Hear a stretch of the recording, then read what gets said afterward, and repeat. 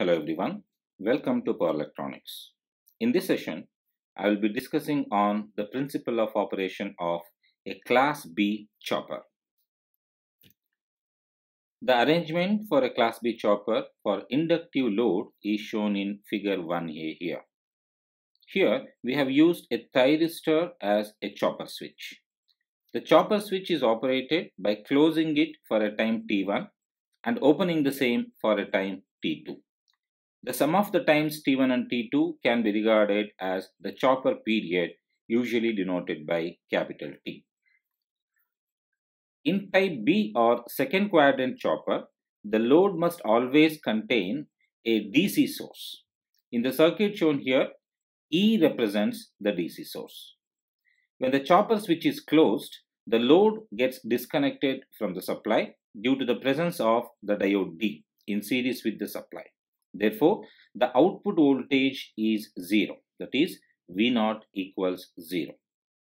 However, the DC source at the load E drives the current through inductor L and the chopper. So, there is a closed loop here.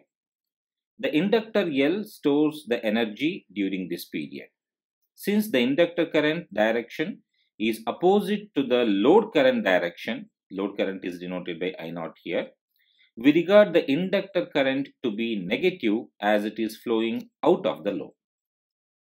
On the other hand, when the chopper switch is opened, the load voltage, which is the sum of the battery E plus the voltage across the inductor, will be more than the source voltage Vs. Because of this, the diode D will be forward-biased and begins to conduct. The energy stored in the inductor is released in the form of current. Since the load current is again flowing out of the load, we regard this as negative load current once again.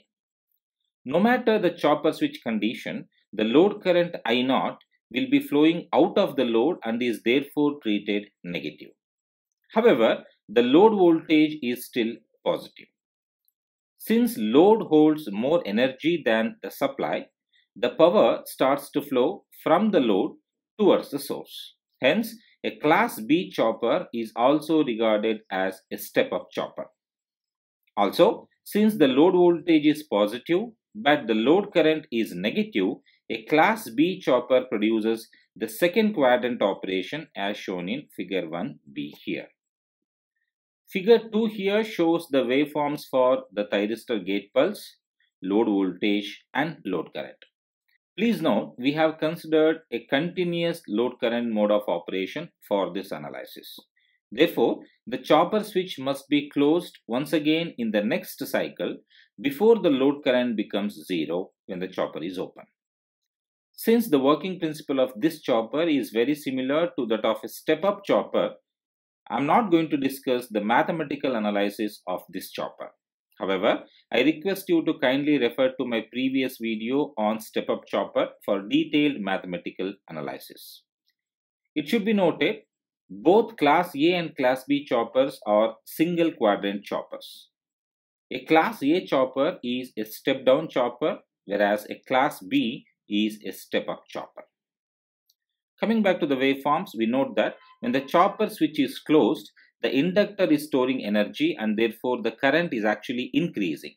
But since the current direction is reversed to that of Class A chopper, we say it is a negative load current and you can see the negative current is increasing. Since we are talking about a continuous load current mode of operation, at the beginning of the chopper switch being closed, the current across the load is said to be Imax.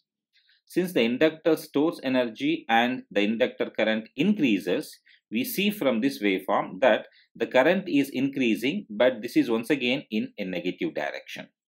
So, at the end of the chopper being closed, the current reaches from Imax to I minimum. When the chopper is opened, the inductor is releasing its energy and we come to this portion of the waveform. That is, from the initial value of I minimum, the inductor loses its energy and therefore it is actually going towards 0.